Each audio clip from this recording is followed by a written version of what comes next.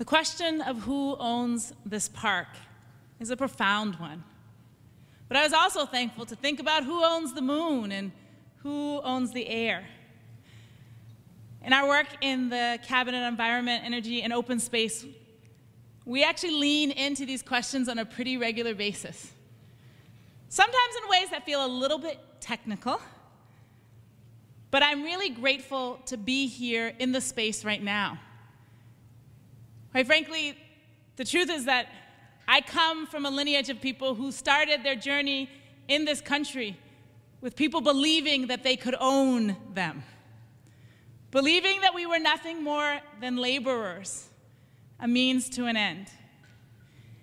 And I am having a moment because we are approaching my paternal grandmother's birthday, where I remember the fact that this land, many, many years ago, was a literal common where people were literally bringing their cows to graze. And in that time, there were people that looked like me who were not able to be here. They did not have equal access to this common. They were not considered full residents and citizens of this place. And yet we were here. And so I believe that in this moment, where we are still in, although hopefully maybe emerging from this pandemic, in a moment where we've been reckoning with questions of who our nation is and who our nation should be, and in a time where the very balance of Mother Earth is at risk, where she is calling us to change from a way of being that is threatening our survival to something that is far more sustainable. We need to ask these questions not simply because we're looking for something to do in the park, but because we as a human species need to reevaluate our ideas of ownership, our ideas of partnership, and the space we create for everyone to be in this land in a way that it will remain for 50 more years, and 50 after that, and 50 beyond.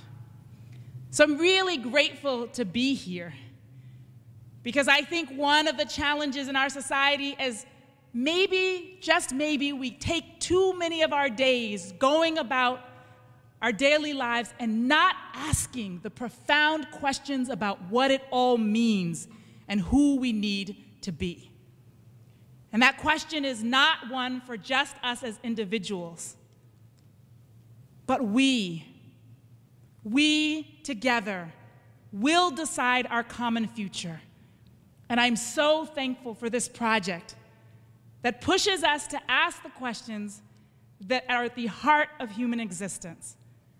I hope that people won't just ask them of themselves, but they might just find the courage to have a conversation with somebody else on the park bench, see what they think, or some of the young people that are moving through the space, or maybe take the question home and talk about it over dinner.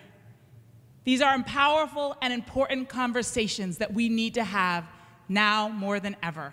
And so I'm really thankful to be here. And I look forward, because now I think I'm gonna ride the train an extra stop. Usually I get off at Downtown Crossing and walk to City Hall, but I'm gonna commit to get off at Park Street a few times and come over and ask these questions of myself before I go about my daily business. So I hope you all will join me as we all lean into these very important conversations.